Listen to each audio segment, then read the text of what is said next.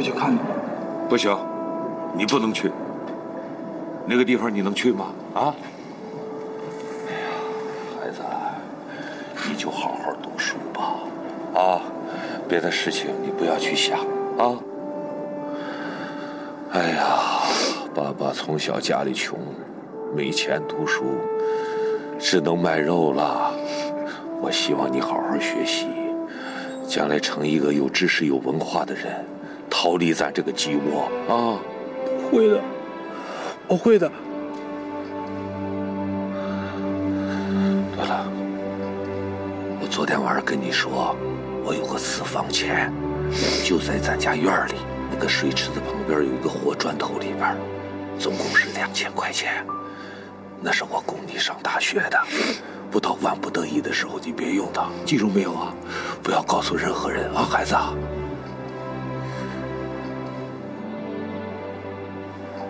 了，上课去吧。爸。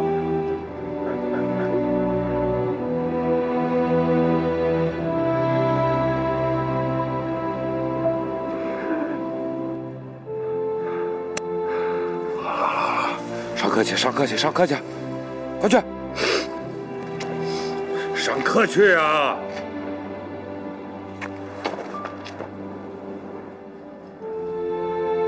让孩子能读上大学，那是马一毛那一辈人最大的理想和奋斗目标，是做父亲对儿子应尽的一种责任。他可以牺牲自己，但绝不能让孩子的梦想落空。怀揣这样的一种悲壮感觉，在向马明做了最后的交代，他惶惶不安地去向单位领导报道。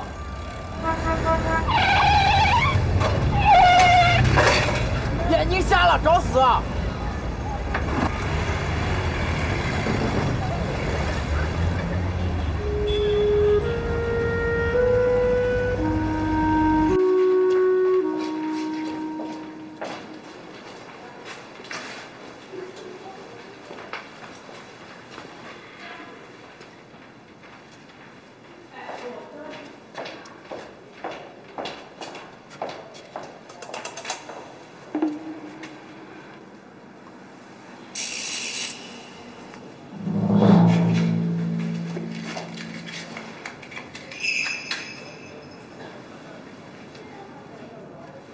都这么久了，马一毛怎么还不来？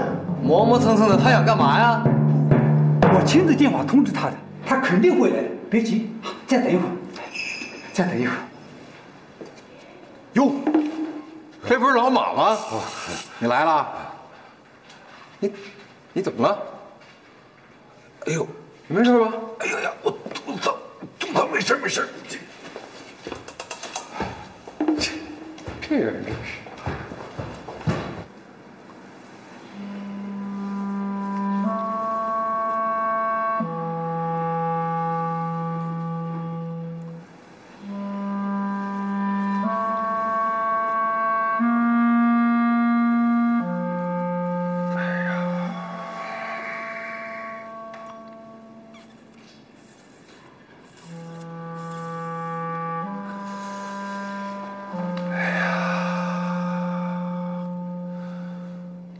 抽吧，要不然进去就没得抽了。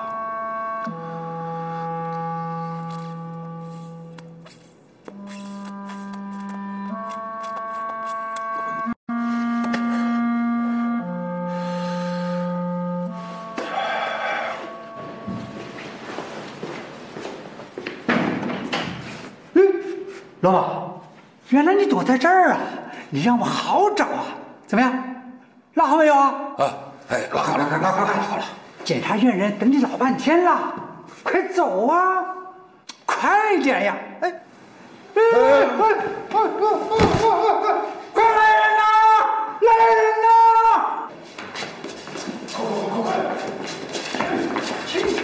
轻点！哎，轻点！哎，当心！哎，哎。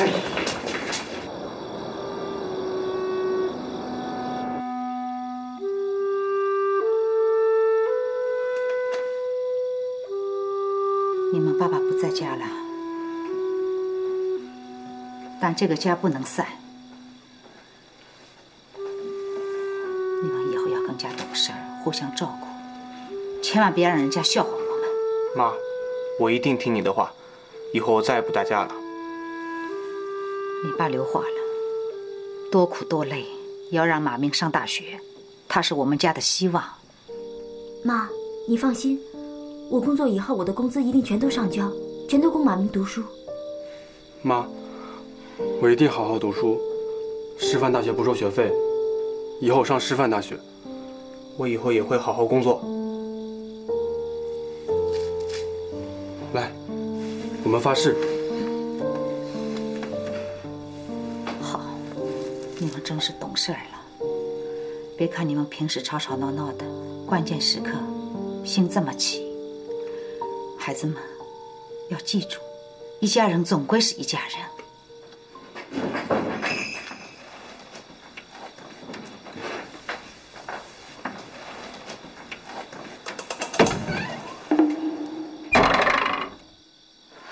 爸，你回来了！爸，你回来了！爸。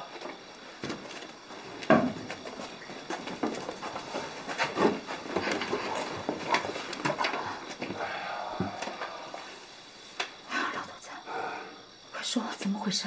我有点累，让我歇一会儿。哦，好的。这，快，倒水！这叫块热毛巾给你。老头子，你是喝了水再说，还是现在说？怎么回事？到底？检察院把我叫去啊，不是抓我，让我揭发周贵。哦，叫你揭发人啊？那你没事了喽？没事了呀，没了，没事了。来，快把那个鸡笼里鸡给我抓来，杀了给你爸爸吃。阿明，给你爸买双沟大曲。你给你爸买牡丹盘香烟，2包。妈，去啊！钱。钱。哎呀，快，那，快去快回啊，小心点。哎呀，老头子，啊，我私房钱呢？拿过来。什么私房钱啊？你给我装糊涂是不是？拿过来，拿。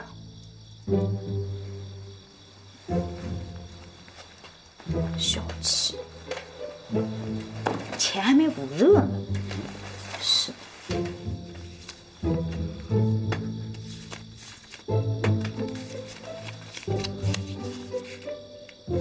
哎，不对呀！哎，怎么少了10块钱？哎呀，那10块钱我要给麻辣学校当午餐费的，前段时间都是我的工资垫的。没钱了是吧？那行，给你10块钱。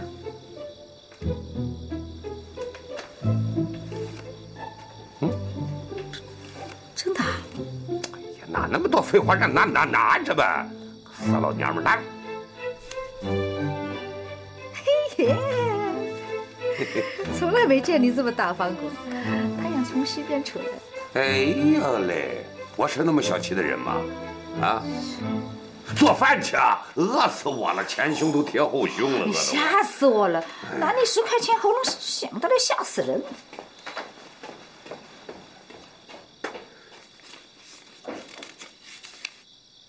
来，哎呀，吃吧。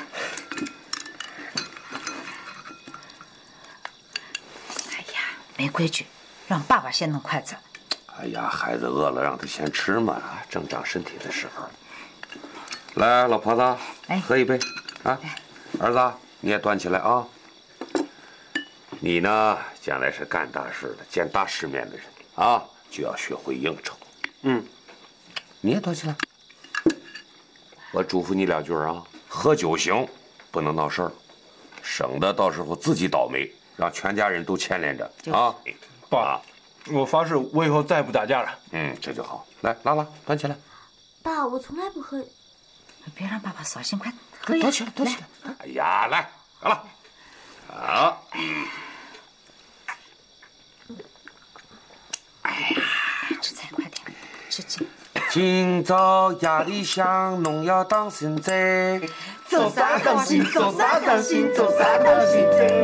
我到去到出来。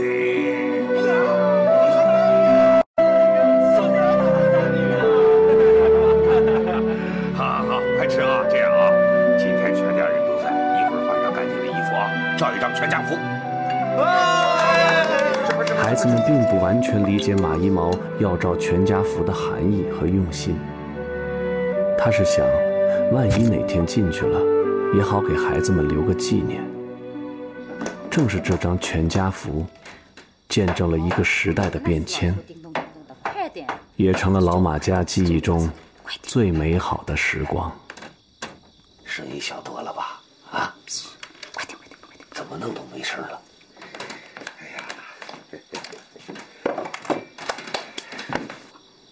哎呦，怎么那么味儿啊？吃多少葱啊？一捆。想干什么呀你？你说我想干什么？我怎么知道？装，再装。你别高兴得太早，你不是说了吗？过了初一还有15呢。周贵现在不揭发你，不等于以后也不揭发你。周慧这小子挺够意思的，这次为了我，两肋插刀。哎，昨天晚上没干成，我今天得补回来，翻倍。去，美的你！来个啥？大板牙，来个大板牙，再来个大板牙，再来个。你逗猫呢？不要，干嘛呀？哎呀！你不是床垫好了吗？死老头！他们用劲儿用大了。哎呦屁股！哎呦我的屁股！哎呦你！哎呀！快把床垫好呀！快去！我在垫。这次的区3好学生的评选，很多同学都推举了马明，我们大家要向他好好学习学习，是不是啊？是。好，来，回去吧。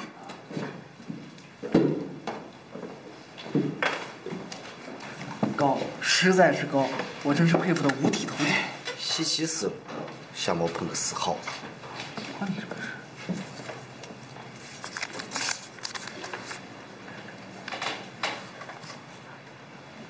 恭喜你啊，未来的大作家！这可是徐丽娜写的。马屁精！今天给大家上的是一首毛主席的词《沁园春·雪》。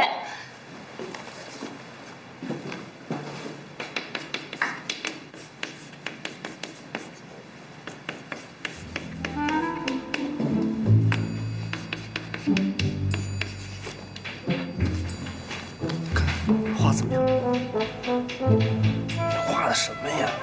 难看死了！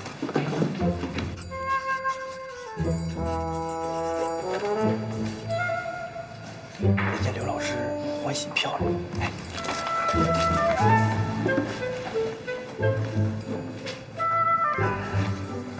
你这么女人带这东西啊？傻瓜，法语都要带的。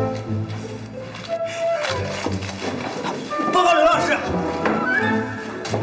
吴思文，你又故意捣蛋是不是？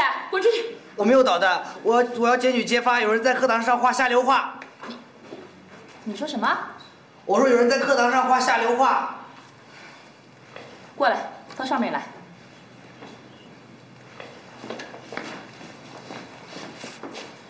把画举起来，让大家受受教育。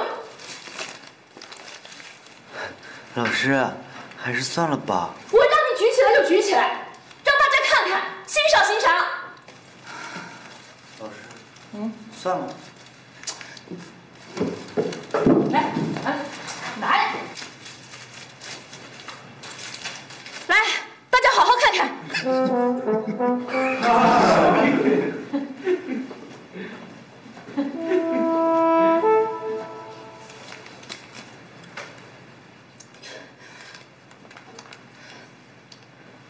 谁画的？马明。什么？马明？你诬陷同学？老师，我没有，我亲眼看见马明画的，就是他。马明，是不是你画的？你说，是不是你画的？是。不是我画的。到底是不是你画的？到底谁画的？刘老师，这画是我画的。报告刘老师，叶老龙他说谎，明明就是马明画的，他包庇马明。马明，到底是不是你画的？说呀！是我画的。好，你真的是给了我一个大大的意外。画得好，画得好。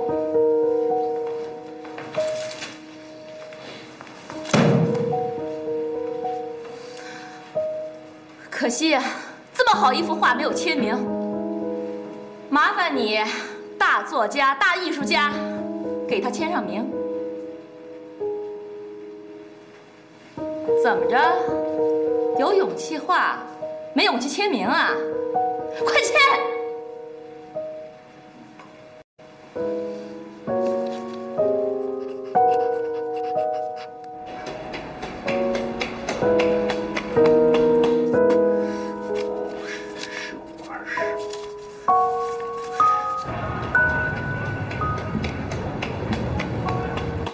马云爸爸，哎，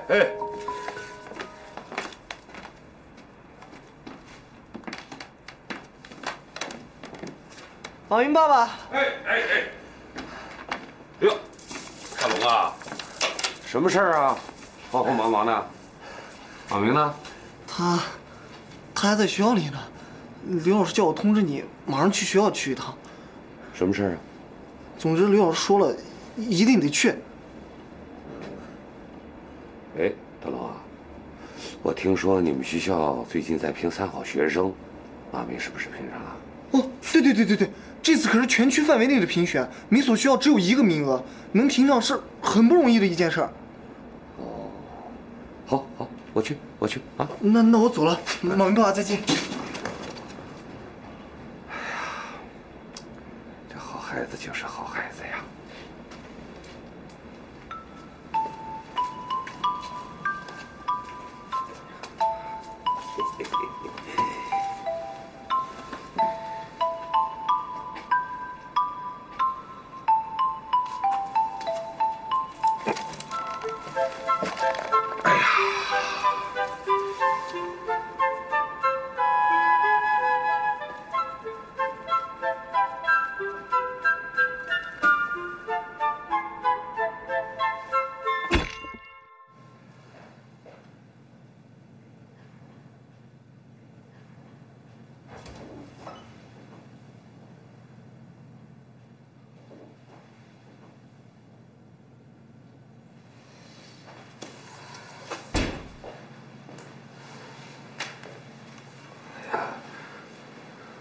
李老师啊，这么晚了还没下班，辛苦啊，辛苦。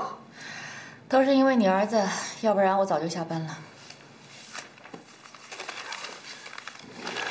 当老师的真不容易啊！你看，我们家马明能有今天的进步，多亏了老师的培养和教育啊。哪里，是你们家马明自己很聪明，很有天赋，很有才华，反应特别快。他不光学习好，而且还能画画，是个未来的大艺术家呀！啊，真的？哎呀，那太好了，刘老师。如果他真有这方面才华的话，我一定培养他。不过现在呢，我们家穷，我就是砸锅卖铁，我也培养他。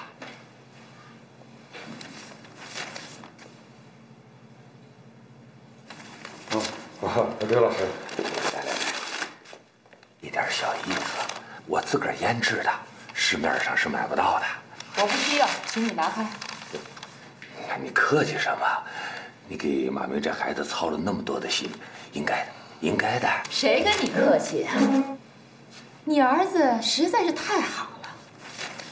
你看看，这是他干的好事儿。我当马明的班主任已经有2年了，在我心里，他一直是个好学生、好干部。我做梦都没想到啊，他能干出这么下流的事情。你你看看，画的是什么呀？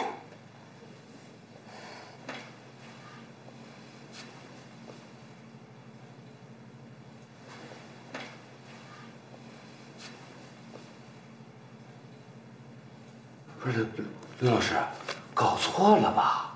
马明他不可能干这种事儿，是不是别人画的陷害他呀？我没搞错，是你搞错了。你看看，这上面有签名呢，你仔细看看，这你儿子的字，你不会不认识吧？嗯，马明，当着你爸爸的面，你老实说，我有没有冤枉你？这画是你画的吧？是就是，不是就不是。爸爸在这儿，你不要害怕。你说是不是你画的？你怕什么？你说是不是？是我画。听见没有？我没冤枉他。我做了班主任也不是1、2年了，我看到过那么多学生，还没见过像他这样的。表面上那么优秀，可心底里那么肮脏龌龊，什么东西简直！不是，刘老师，你看这马明他是个孩子，他是错了，他错了。不过他是不是跟你闹着玩的？哎，对，他是跟你闹着玩的。刘老师啊，你看哈，这事儿吧，您高抬贵手，你吧把眼这么一闭，咱这事咱就过去了。什么叫闹着玩啊？有这么闹着玩的吗？你看看他画的是什么？他不就是一张光屁股女人吗？不是，刘老师，你这样，你大人不计小人过啊！陈老，你这么画这个，给老师赔礼道歉。刘老师，对不起。什么叫对不起啊？这是对人民教师的人格侮辱，知道吗？16、17岁了，这不是小孩子了，这充分暴露了他内心世界。不是，刘老师，你别激动啊！他是个孩子，他真是个孩子，他正在发育呀。他可能是不是朦朦胧胧，或者是他是不是走火入魔了？他有你这么做家长的吗？难怪你这小孩作风不正派。你说他什么？我说什么？作风不正派。刘老师，他是个孩子呀。你说他什么都可以，你不能说他作风不正派。他怎么地了？他不就是画了张画吗？啊，怎么了？不就是光屁股女人吗？再说了，谁不光屁股啊？光屁股是自然现象啊！你不光吗？还是我不光？还是他不光？人生下来光屁股，死了还光屁股。你简直是你像一个父亲说的话吗？我说了怎么地了？他已经画了，你能把他怎么着？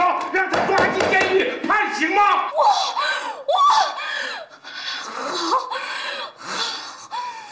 我请你们家长来是配合教育的，我真没想到你这么蛮横无理，简直是太不像话了。行，我把这张画交给校长，我严肃处理他。我取消马明的3好学生资格，我不跟你这种没有家教、没有修养、没有教养的人说话，你给我出去，滚！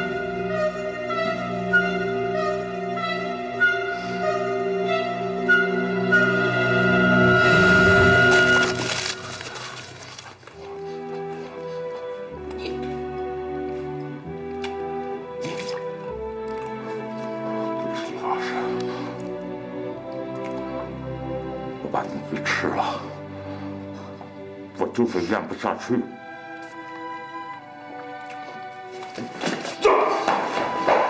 对了，刘老师，从今往后，你不要难为这孩子。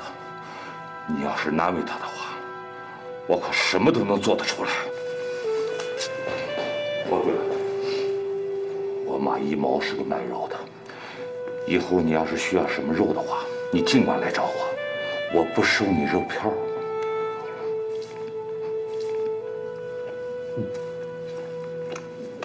要不，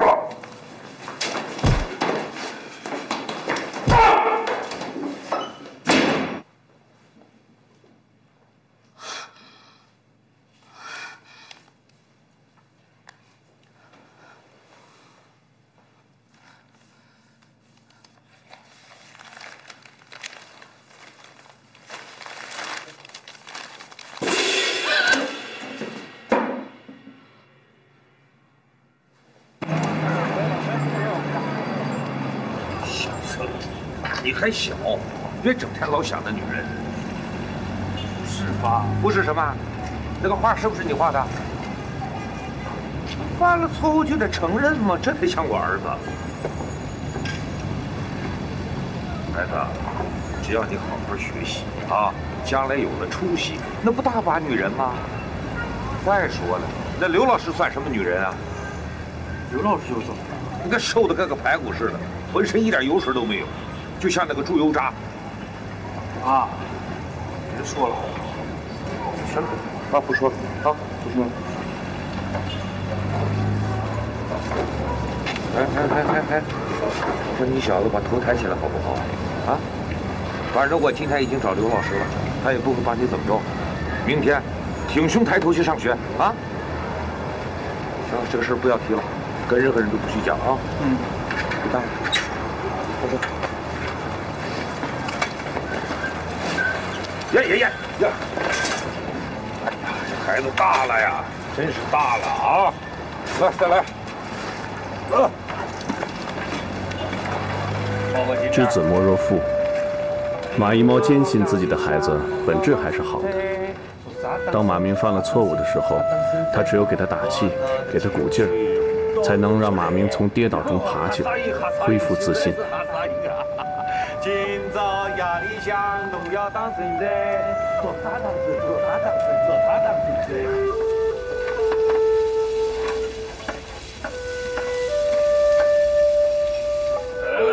来，都饿了吧？快，都饿了吧？啊！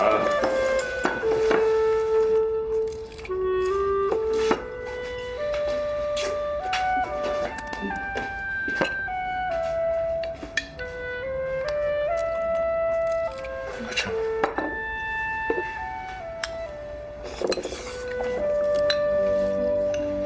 小刺喽，数你最能吃啊！来，把爸爸的这份吃了，快吃。完了，你是咱们家的老大，我呢，给你嘱咐两句。孩子们，自从打倒4人帮以后，这个局势呢就发生了变化。只有好好学习，将来才会有出息。咱们家呢，你和马峰不是个学习的料儿啊，只有马明呢才能读好书啊。你记住，不管家里出了什么问题，有多么的困难，你都要帮着你弟弟，让他上大学。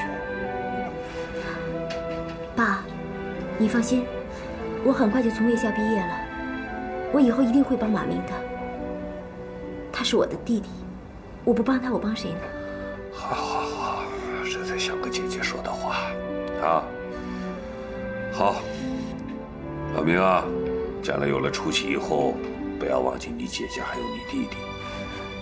老话说得好，亲不亲一家人，你们都记住，咱们的老祖上是山东浚县耿庄的啊，你们要互相关照，千万不要忘了，一笔写不出2个马字啊。完了，给你弟弟弄点大蒜和大葱。爸，我不吃那个。山东的种就得吃大蒜和大葱。什么东西？算了。把马明留下来，不知道又说什么悄悄话。说就说呗，还不是一些偏心话。谁让马明读书读得好？你脑子进水了吧？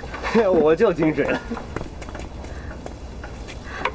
我问你啊，我们真的不适合读书吗？反正是我脑子进水了，我不适合读书。你不止脑子进水，你还被驴踢过。马拉，你来踢踢我头吧，啊，来。你说的，你给我机会让我踢的啊，我踢了啊。哎，你原来骂我是驴呀你！讨厌，站住，别跑，让我抓住你死定了。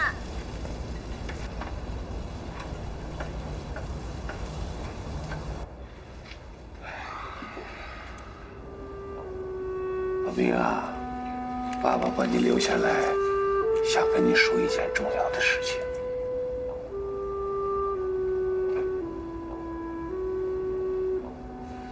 哎，别动啊！脸上有个蚊子，别动，别动，别动，别动，别动啊！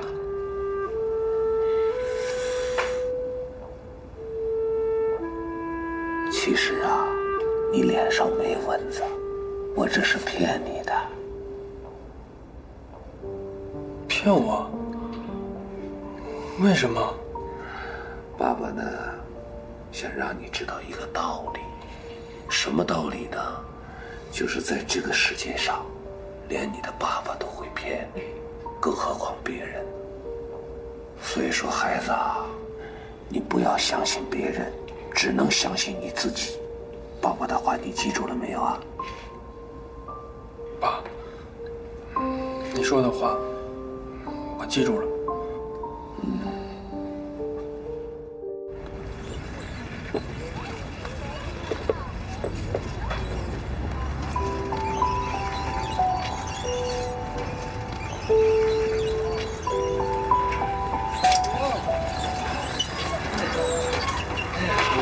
小伙子，看着瘦不伶仃的，劲儿挺大，2毛钱买烧饼吃。谢谢大叔。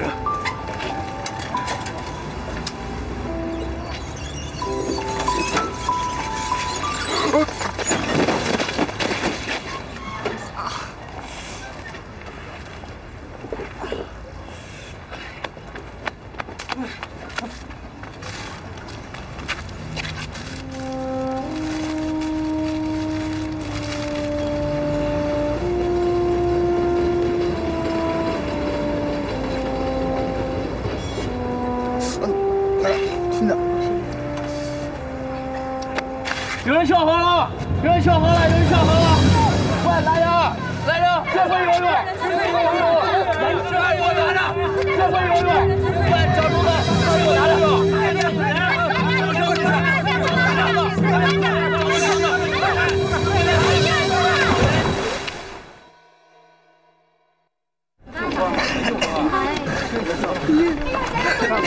着！哎，马峰，你怎么在这儿呢？马峰，你又闯祸了！谁闯祸了？是他自己跳进河里了。哎，姐，马峰跳下去把那人救上来的。要不叫救护车呀？来不及了，衣服给我。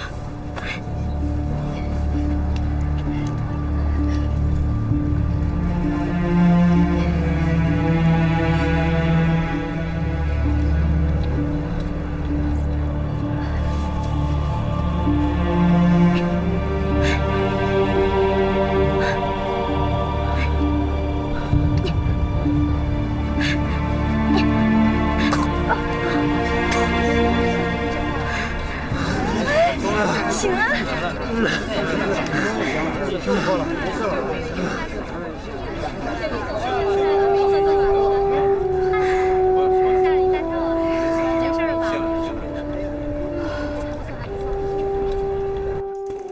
回来了，回来了，回来了！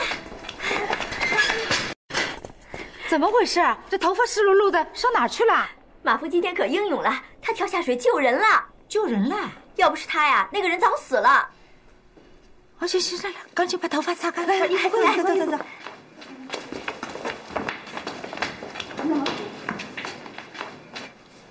别看我们家马峰小，见义勇为，可有英雄气概了。救上人来以后，大家都鼓掌。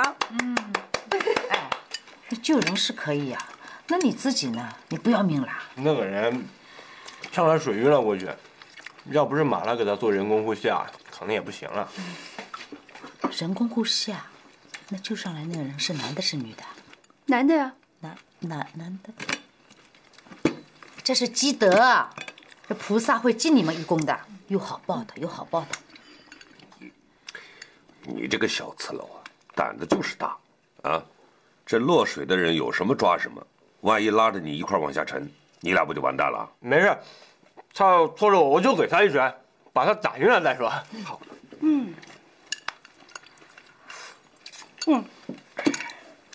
我吃饱了，你慢慢吃啊。没吃多少，再吃点吧。再吃点。看今天这么多菜，早就吃撑了。谢谢马拉爸爸，谢谢马拉妈妈。我得回家了。小张啊，有时间常到家里玩啊。就是。你看你现在跟马拉呀，这个都分在了同一个医院啊，从同学呢变成了同事啊，这关系可不一样哦。这是我跟马拉有缘。我先走了啊。再见，再见，再见，姐姐再见。张云再来啊。哎，这头怎么不出来啊？哎，这会不会死了？不会的，不是说了吗？乌龟王八活万年吗？别弄了，来，我知道。啊？干嘛呢？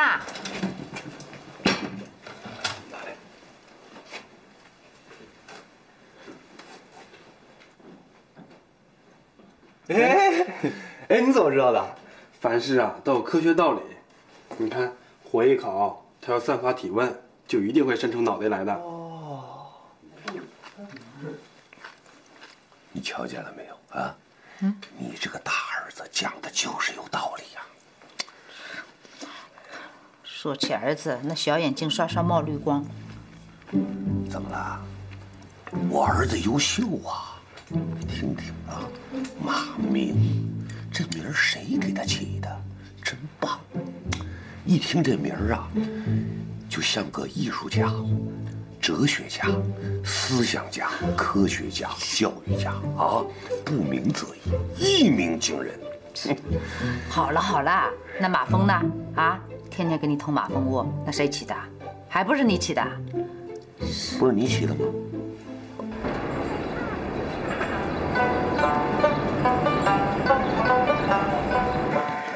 来，吃糖，什么事啊？当然有喜事喽！什么事啊？对不对？快第4胎了，要生小毛5胎了。放你的狗屁！来点事。我女儿卫校毕业，分到一家大医院嘞。姐，好羡慕你啊！哎呦，谢谢。哎呀，羡慕什么呀？什么？女儿倒是出道了，还有2个儿子讨债鬼。这一辈子啊，还得为他们活。哎呦，莫文辉，你注意点行不行啊？像个喷壶似的，喷得我满脸都是的。对不起，我感冒了。哎呦，莫文辉，你怎么回事啊？是不是网上着凉了？哎呦，他是个光杆司令，晚上又没活干，怎么会着凉呢？啊，对不对？对的。人家一个人够可怜的。小莫，感冒吃药了吗？哟，你又心疼了？开玩笑的。哎，干弟，你这么喜欢小莫啊？干脆让他做女婿好了。哎，都是哎呀，哎，王辉，你怎么搞的呀？你把口罩戴上，不要把感冒传染给大家，好不好啊？把口罩戴上。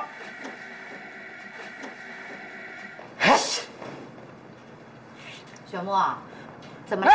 哎呦喂，感冒啦？啊，没有。怎么不吃饭呢？坐那傻乎乎的，想心事啊？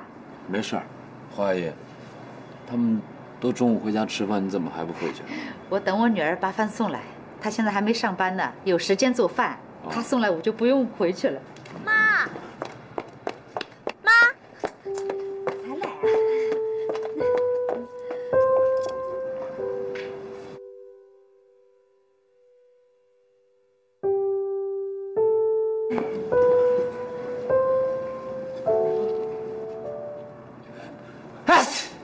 赶紧吃啊，都凉了。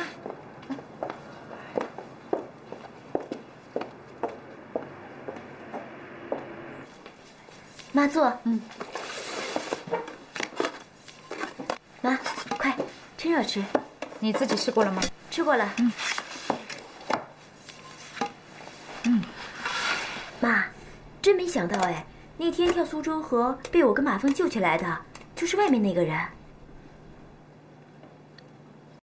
这么巧啊，怪不得他刚才盯着你看呢。哎呀，真是啊，这一个人倒起霉来，喝水都塞牙。妈，你干嘛这么说？你不知道，以前他们家很有钱的，汽车洋房。有钱人后来文革的时候，他父母死了，他现在是光棍一条，孤苦伶仃的，一个亲人都没有。唉，这人呐，做梦一样，谁会想到他会落到今天这个地步啊？听起来挺可怜的。马拉看着莫文辉孑然一身、孤苦伶仃的背影，不由心生怜悯。就是这致命的一瞥，日后注定将改变他一生的命运轨迹，也决定了他和这个男人剪不断理还乱的姻缘。